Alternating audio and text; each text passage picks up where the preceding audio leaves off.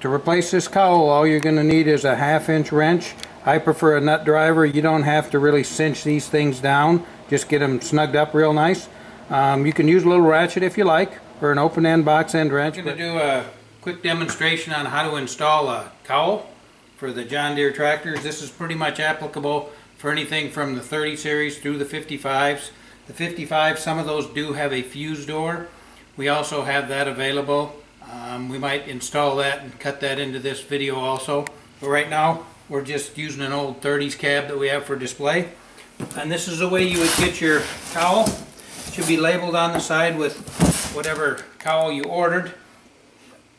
This box usually will contain only a cowl, but if you buy other products or a complete cab kit, we may take some of the parts and put them in this so we can reduce the number of packages to save you a little bit of money on shipping. So we'll always combine shipping whenever possible.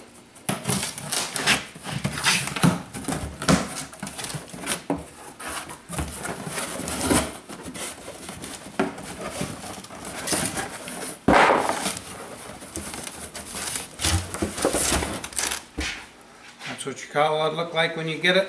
2 pieces of barrier. Just a quick mention on these barrier pieces. These are hugely important. These 2 pieces of barrier and the foam behind your headliner probably do the bulk of the sound absorption in your cab. So don't cut corners, get a cheap cowl that doesn't have a lot of soundproofing material underneath it. We also have a kit that goes along the firewall and up against the front panel under the cowl. Those I would also recommend you buy because it's a lot of sound suppression right in that area. There's a lot of hydraulic valving and stuff underneath this cowl. Really important that you get that suppressed. This is a John Deere cowl, and as you can see right here on the very top by this flange, this is a closed corner. In actuality, that should be open, so there's a little lip on the dash piece that comes and should continue straight through there. And on our cowl, they're virtually identical, except ours is open right through this piece, and that flange piece can come all the way around the corner and go past here, so it's less stress on the product because you're not pinching this point right here. It fits properly. Pretty simple installation. You just set that thing in place after you remove the old one and cleaned the cab up a little bit. And there's 2 bolts on the side. Bolt on this side, bolt in a similar position on the other side. And then there's 2 bolt holes up front here. Right there.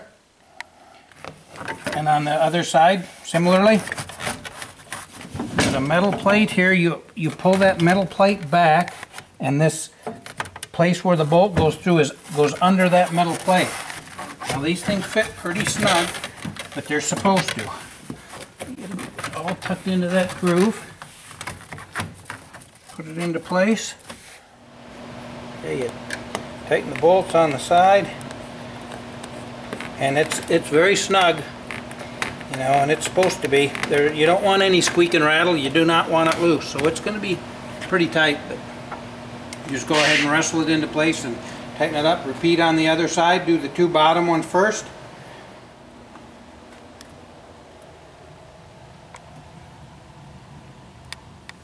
After you get the sides in, these front pieces sort of almost self-align. They're just lined up pretty good. You get one started. Finger tight. The other one, you know, got to push the cowl in just a little bit here. Everything should line up pretty well. Make sure you get through the holes in the cowl, or the cowl is going to be too gappy.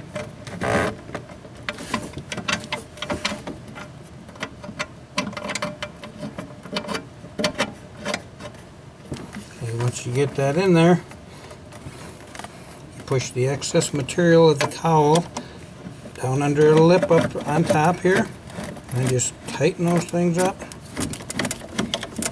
And you'll hear a little squeaking, and that's just the plastic sliding around. You want it to be nice and tight, because if you don't have a good tight fit, you'll end up with squeak and rattle. And that's just from a poor fitting part. If you get these things lined up properly, you get it in there, it'll be nice and tight. There'll be no rattle, nothing in that cowl. And be a nice tight fit, quiet, Easy installation. It's a little bit tight on the two side holes, but once you get those things in and you get it drawn down, put a little pressure on it, everything lines up pretty well. Should make quite a bit of a difference in the sound suppression in your cab, because like I said, a lot of noise comes from under the cowl and between the headliner and the roof. So make sure your foam is in good condition in those two spots.